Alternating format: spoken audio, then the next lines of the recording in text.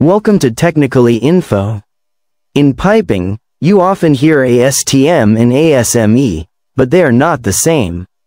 ASTM, American Society for Testing in Materials. It makes standards for materials, like steel, alloys, and plastics. Example 1. ASTM A106, Carbon Steel Seamless Pipe Material. Example 2. ASTM A312, Stainless Steel Pipe Material.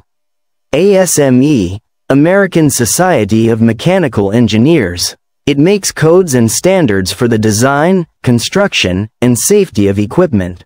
Example 1.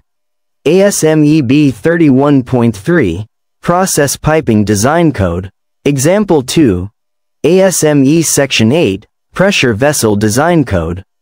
In short, ASTM defines how the material should be made and tested.